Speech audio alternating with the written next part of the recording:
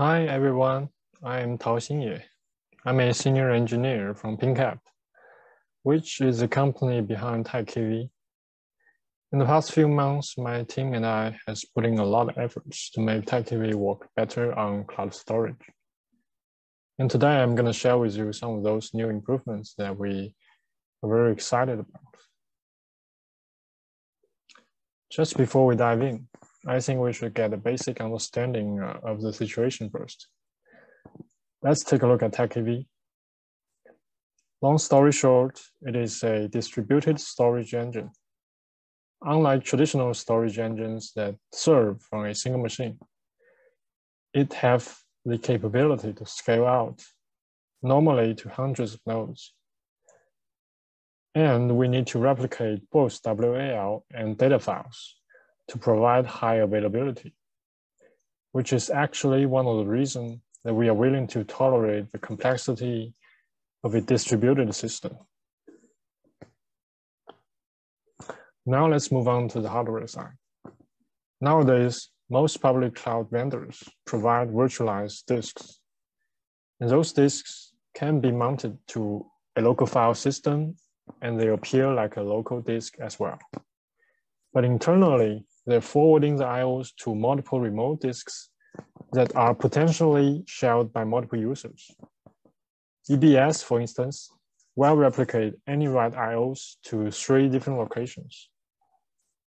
And this internal complexity can be a real problem for our systems because the latency for starter is obviously higher than a local disk. Also, since you are sharing hardware with other users, anything that you use will be charged. That includes disk bandwidth and IOPS. Finally, we should all know that cloud infrastructure are not always as reliable as they claim it to be. Service degradation will be relatively frequent, and it should be considered in our system design. Ideally, we want to make a large TiKV cluster behave similarly to a traditional RDBMS. Unfortunately, it's actually hard to accomplish that on a cloud storage. First, we want to build a scalable service. The scale means more failures. To be more specific, we are worried that as the system,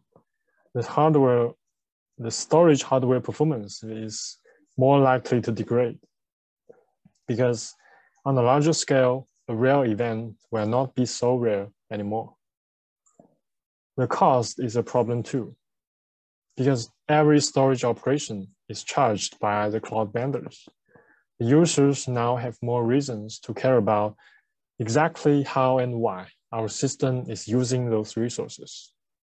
And by that, I mean read and write amplification, which is the amount of IOs the system needs to issue before finishing one user request. Here, I drew a simple graph to demonstrate our system's runtime usage of IO resources. Over time, the user writes are very stable, as you can see from the yellow bar there. But they are amplified multiple times because of background writes. And that includes compaction, and garbage collection. In addition to that, large events incur actual IOs that are usually not so predictable. From this graph, we can see that the most straightforward way to reduce cost and improve scalability is to keep IO usage under the hardware watermark at all times. And for that, we introduced 2 new features, which I'm going to talk about in details. First, we have Raft Engine. It is a new log store for TiKV that is written in Rust, just like TiKV. And for those who don't know it, we previously used RocksDB to store all transaction logs. Clearly, it's not an optimal choice, but it is a decent solution at the early stage of development. But right now, we want to replace it and improve it. The primary goal here is to write less than the RockCB. Consequently, we can reduce I/O cost and reduce the possibility of hitting storage performance limits. Of course, we have a secondary goal here, is to improve the performance as well. But it is not being actively working on at the moment, and we are really hoping that more contributors can join us to improve it in the future. Now let's talk about how exactly we accomplish the primary goal, which is actually very simple. Raft Engine maintains an in-memory index of all log entries. The reason we do that is not to improve read performance.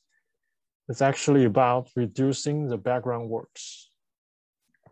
In RockCB, compaction is needed to keep all data sorted and clean up deleted data. But in Raft Engine, we don't need to sort anything. And garbage collection doesn't need to read out obsolete data because we already have a map of all active data in the memory. And then Raft Engine further reduces foreground IOs by compression. All log entries are compressed with LZ4 before they are actually written to the log files. Mainly with those two techniques, we are able to reduce nearly 30% of all server writes. And in practice, that is a very good improvement that we can use.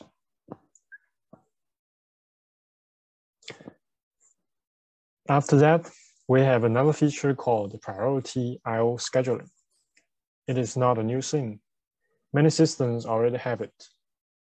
What we managed to do is to add this functionality without introducing major change of architecture. By that, I mean, we did not change the internal tasking system of TiKV. No additional IO queuing is required, and no extra overhead at all. The algorithm is again very simple. We first trace and categorize all system IOs into 3 different priorities. We can call it A, B, and C here. During the execution, we periodically assign individual IO limits to those priorities. In the beginning, the IO limits are all very high. All IOs run with no restrictions. Eventually, as you can see here at epoch 2, the IO usage exceeds a predetermined global limit, which is what we call an overflow.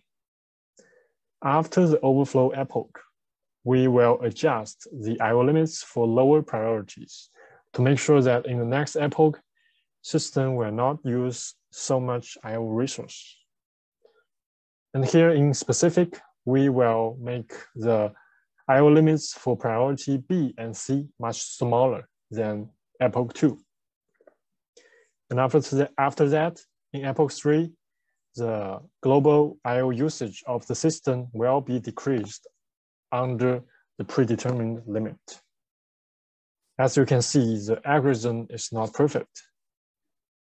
It tolerates short period of overflow, but in practice, it works exceedingly well. Here, internally, we conducted a test to simulate large events during online workload. In this test, a large table is imported while a TBCC workload is running. After applying the priority IO scheduling, as you can see on the left-hand side, the system performance is much more stable than before. Well, that's pretty much all the features that I want to cover today. Other than that, there are a few more important things that we are experimenting with.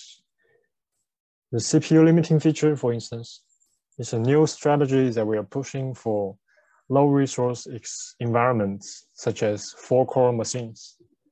Basically, we want to smoothly apply back pressure to the user before system is overloaded. And the Raft Witness. It is an attempt to reduce replication costs by using a write-only node that only replicates transaction log but no readable data. In the future, we want TiKV to further adapt to cloud hardware, and we truly hope that the community users can benefit from our work here. So, thanks again for joining me here today, and goodbye.